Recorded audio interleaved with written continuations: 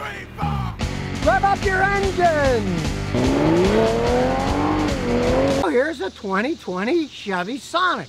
I'm going to tell you everything you wanted to know and maybe some things you didn't. Now, they've been selling these things since 1998. Originally, they were Daewoo's, then they were GM Daewoo's, and now GM Korea. Now, in the last 10 years, they sold between 20 and 39,000 of these every year. It's a subcompact car, as you can tell, but even though it's got a Chevrolet badge, they've always been made in Korea.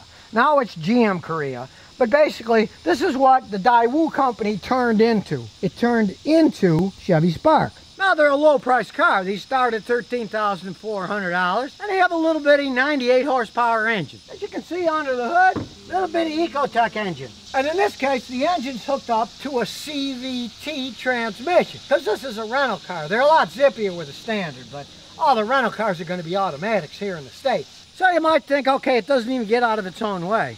But au contraire. When I was driving from Nashville to my son's house here, we were doing 80 on the highway. It had no problems passing the semis going uphill. Yeah, it made the engine go a little higher in the RPMs, but it wasn't anything outrageous. They're not that bad when it comes down to it. They're much better than the earlier ones were. They're technically called city cars because you can see they're handy for the city. But the back seats do go forward so you have room. And as we go inside, you can see it's pretty much an econo box car. It's just plastic, right? But the seats are reasonably comfortable. I was surprised. And being a modern car, as you can see, it's still got a modern interface here. It's not that basic. You can make it a Wi-Fi hotspot. It's got stuff on it. You can hook your phone up, and when you go down there, it's got a charge port, and it's got USB stuff too, so it's not as basic as you might think. And it's summer in Nashville. Freezing cold air conditioning. Now, we Americans think of this as a subcompact car, but in some parts of Asia, it's seen as a pretty big car when you compare it to some of the stuff they buy. Now, being a rental car, this baby's only got 15,000 miles on it, so it really hasn't any big long-term test. For that, I can tell you about my customers who own older ones. Now, the ones with standard transmissions were a lot happier. This has the CVT transmission. Presently, it's the only vehicle that General Motors sells that has a CVT transmission. And guess what? It is a crappy Jatco automatic transmission, the company that Nissan owns. They make some of the worst CVTs in the world. And guess what these things have problems with? The CVT transmissions. Historically, they have problems with the bands slipping and all kinds of stuff goes wrong with them. And here's the kicker. You're dealing with a car that it's the only General Motors car that has a CVT transmission. If they break, the guys at the dealership, they're not very good at fixing them. I had customers with them. They couldn't fix them. They ended up having to replace them with another unit. When you have one car on your whole line that has a CVT transmission, believe me, getting repairs on it is bleh. Consequently, these have horrendous resale values. You can pick them up dirt cheap.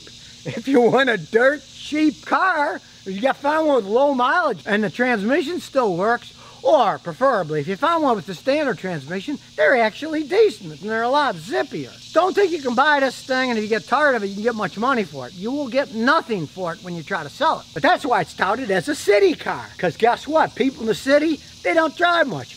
I live in downtown Houston, okay? You know what I put on my car last year? 900 miles. And my wife's Lexus, we put like 1,800 miles on it. So if you buy this as a city car, like I had one customer, she had a whopping 45,000 miles on it. And it still worked okay. So in that case, you kind of get what you pay for. And I do have to say, I was surprised when I drove it on the highway, 80 miles an hour, extremely stable, didn't wobble all around, went nice and straight, past semis going uphill 80 miles an hour. It really wasn't that bad. I was shocked. I expected it to be much worse. And when you're just cruising 60, 65, it's only going about 2,000 RPM, so you can get 37, 38 miles a gallon on these things on the highway. And they're perfectly fine, smooth riding, as long as you're on a highway or on a smooth road that doesn't have bumps in it. Of course, when you get on a bumpy road, this tiny wheelbase, it's not that wide, it rides like a bucket. You feel everything on the road when you hit bumps, but it's a city car. It's not made for smooth, comfortable riding. First car I had was an Opel, 1967. And I'd say when you're hitting bumps, this rode about as well as that 67 Opel did when people were complaining that they thought their fillings were going to fall out of their teeth every time you hit a bump. But it ran. It still ran, and it was red too. This is a nicer color red though. I gotta say, it's a nice color. Look under the hood. Hey, this thing's easy to work on. There's all kinds of space. This is not cramped. You can get to anything relatively easily. It's not a hard to work on car. And if you use full synthetic oil and change it regularly, the engines actually hold up quite well. I've seen engines with 170,000 miles and they were still running okay.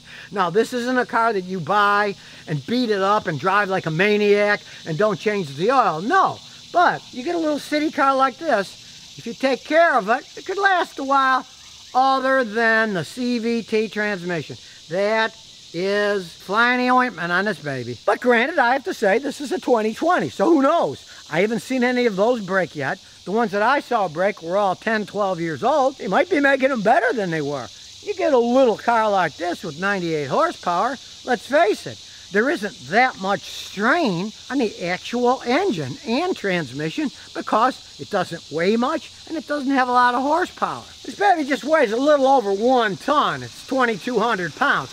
I've worked on 3-ton cars. It doesn't weigh much, you know? So if you take care of it, it might last quite some time. And at $13,000, this certainly is a cheap new car, but as I said, the resale values are horrendous. So if you find maybe someone who bought one, they didn't like it, slow mileage, you can pick them up dirt cheap. And especially if they've got the standard transmission, that would be actually a very good buy because it's a Korean car. And if it has a standard transmission, I've seen these things with 150 on them, they were still piddling around perfectly fine. We'll take it for a spin now, see how it goes. Starts right up.